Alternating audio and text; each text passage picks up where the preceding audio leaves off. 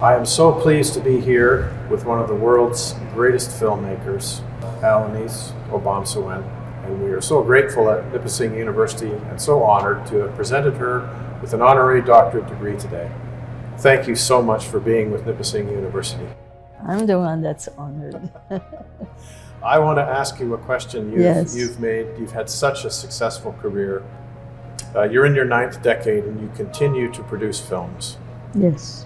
Is there a moment in time, an event, or a person of influence that really excited you, inspired you to set out on this wonderful career of yours? Yes.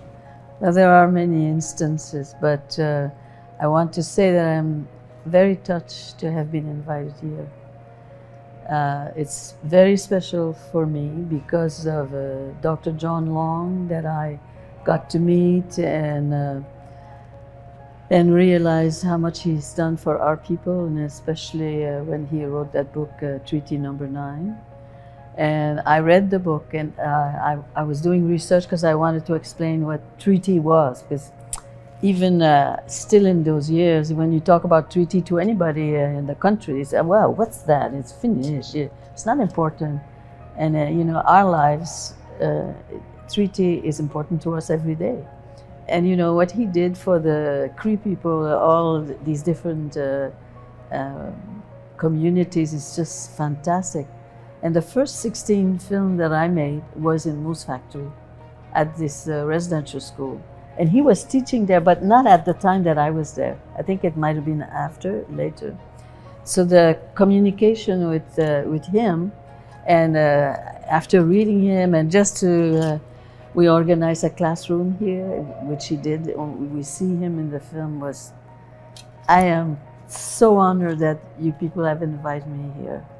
I am so happy, and I know what Nipissing has been doing for our people.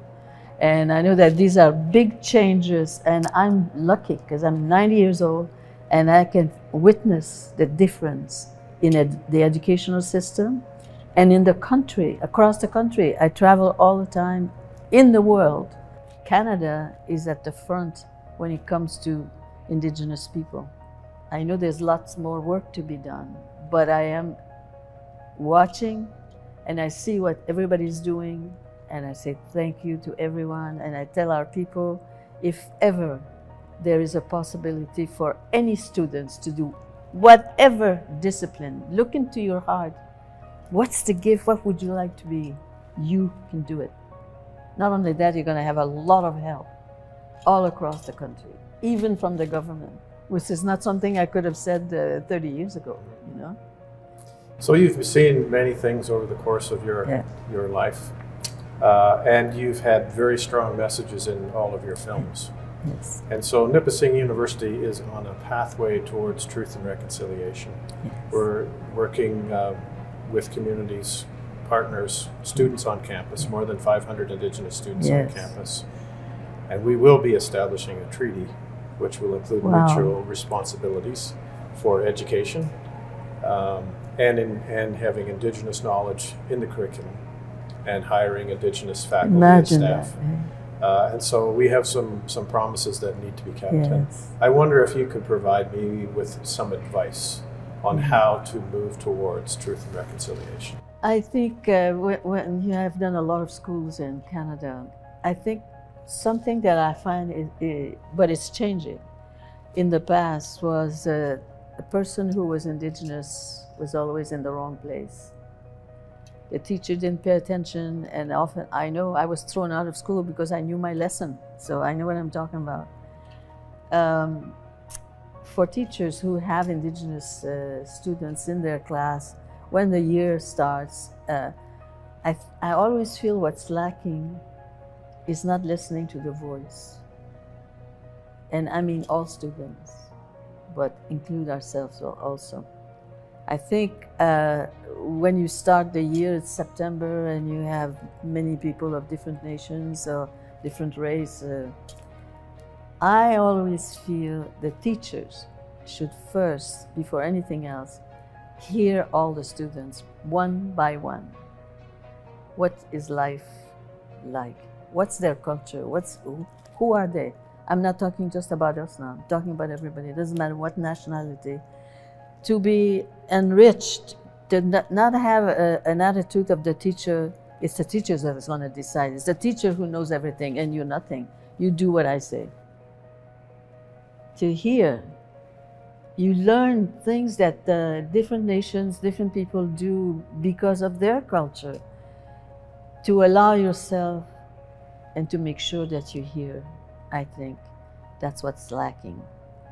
To be able to, there's no way that I could make a film without listening to the people that are going to be. I do a lot of listening. And I learned so many things I'm still learning today. Just to hear the survival of anybody, it doesn't matter who you are, everybody is important. Why? Because they have life, and life is sacred. And me, when I'm working with somebody, I listen for hours, and all those words are sacred to me. C'est la parole. I love to hear. And what I learn, and that's what is the heart of any production I make, it's the word. When I start working with somebody, I will listen. They tell me often their life story. And it's just a sound. And you don't have to worry, oh, do I look okay? Is my floor clean? You know, all those things. Because you're just talking. And for me, I feel that when a person feels relaxed and in trust, they say things, you know, it's so touching. And what I find is, I describe it like a wave in the sea, because a person will start talking about their lives. And sometimes people cry. They're talking about a period of their life that was very difficult. So the sound of the voice is so sacred because it changes. Then maybe these might tell you something funny or something regular, the everyday life. And for me, that's gold. I have one more question for you. Yeah. If you could provide one bit of advice to our graduating students across Canada, what would it be? I think that it would be resembling what I just told you. I think is to be able to hear, to listen to other people, not have judgment, and to follow, because if you allow hate to take over your life, or maybe somebody hates you, tell yourself that's their problem. Don't nourish hate.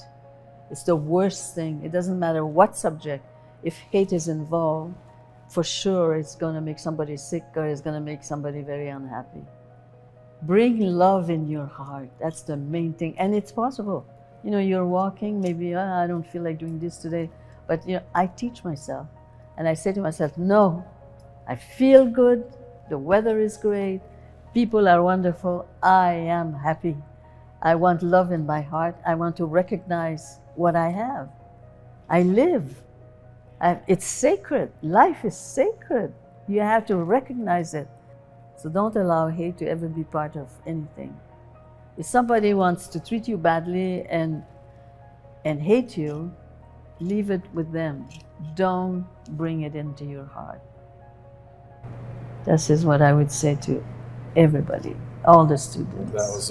That was a message for everyone, not just our students. I thank you so much for your gift of time, your generosity for being with us for the day, and you really set the ceremony off in a good way. So thank you. I'm so appreciative of that. And I just hope that John can hear us. It's been a pleasure to meet you and to spend some time with you. Thank you very much. Thank you.